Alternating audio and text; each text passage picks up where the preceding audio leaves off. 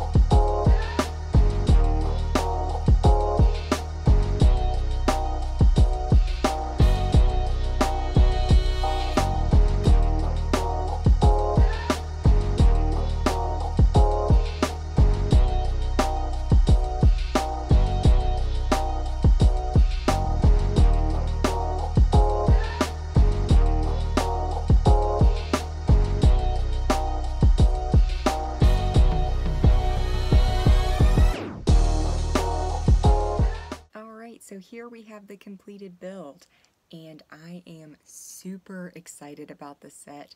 This is my first time ever building it. This is one of the sets that came in the bulk lot purchase I had just done, I think about 2 weeks ago.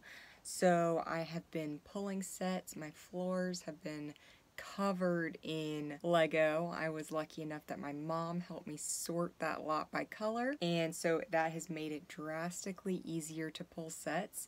And for the most part, the sets have been missing, I'd say, between 1 and 3 pieces, each one that I've pulled, but this one was actually 100% complete.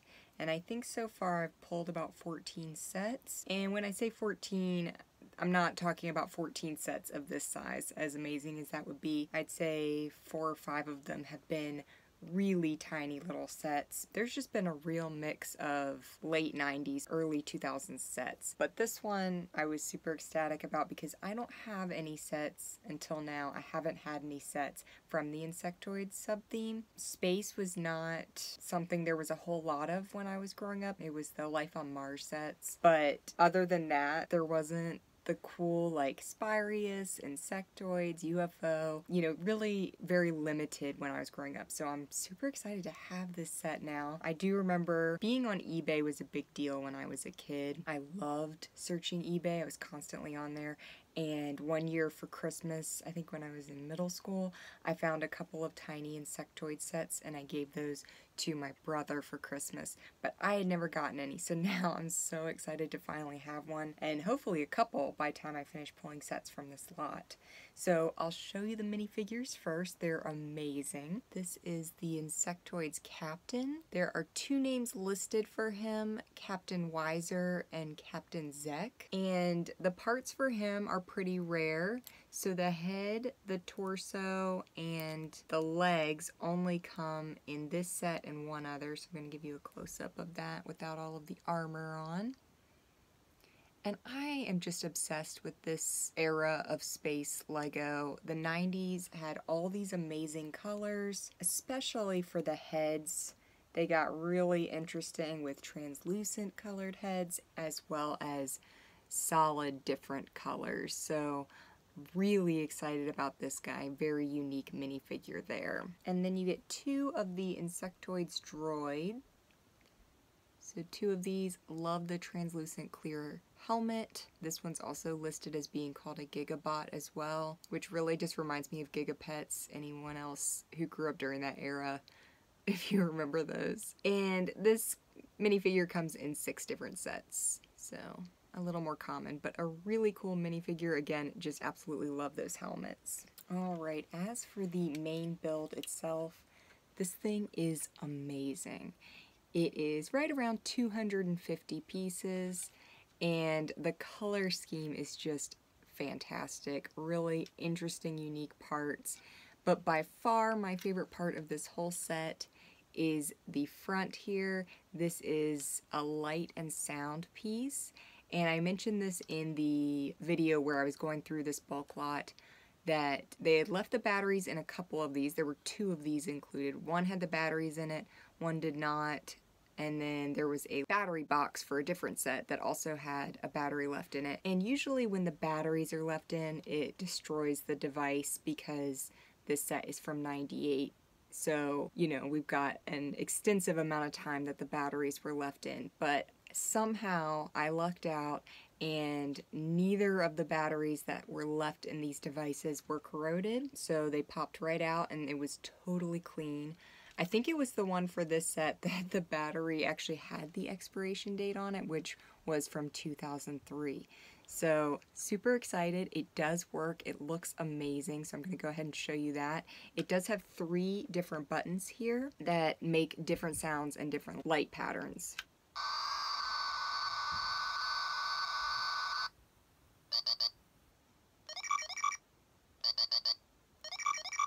Obsessed. So cool. I'm so ecstatic that both the light and the sound options still work. So really amazing. These translucent neon green pieces do come off. So one of them was not attached at the time and I was afraid it wasn't going to be in there, but it was. So love the use of the translucent neon green with the dark gray and the blue. All of those really nice contrasting colors just look amazing. It does also include 3 stickers, so these pieces each have a sticker applied to them, which gives it a little bit extra of a decorative element there. These leg pieces are amazing. These are really inexpensive. They come in 2 different sizes, one that is the larger size like this, and then there's a smaller version.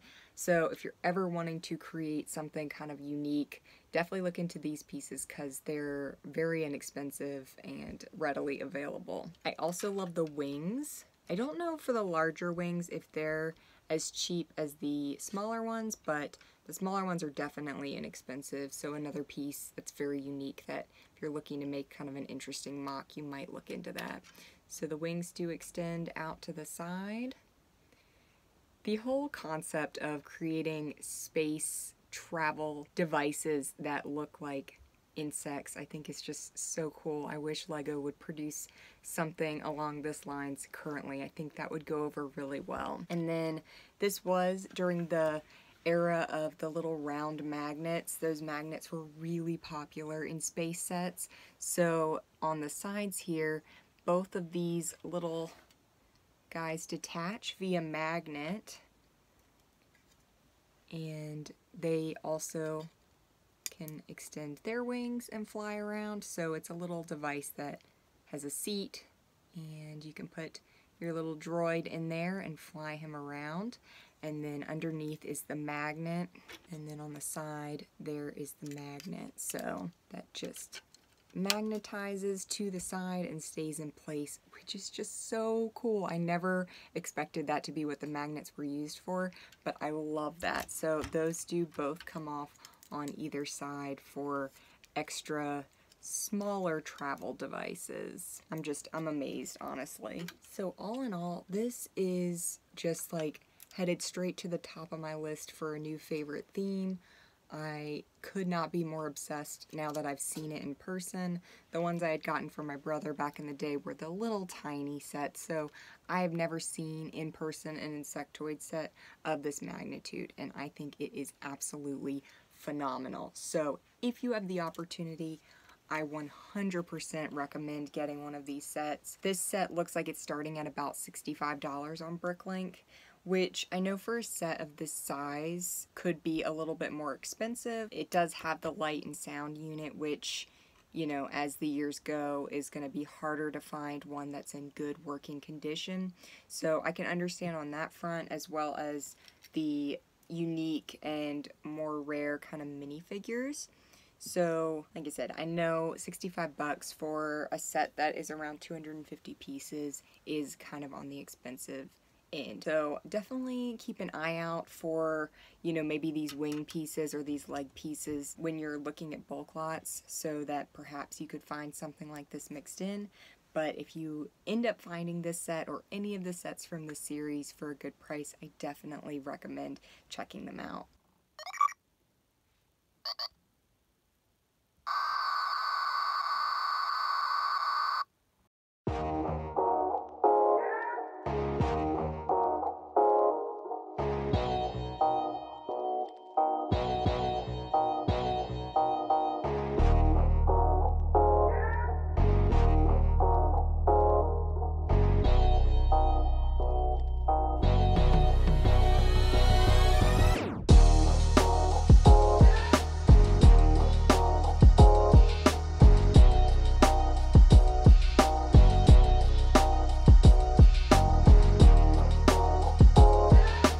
Thank you for watching. If you enjoyed this video, like and subscribe, and I'll see you next time.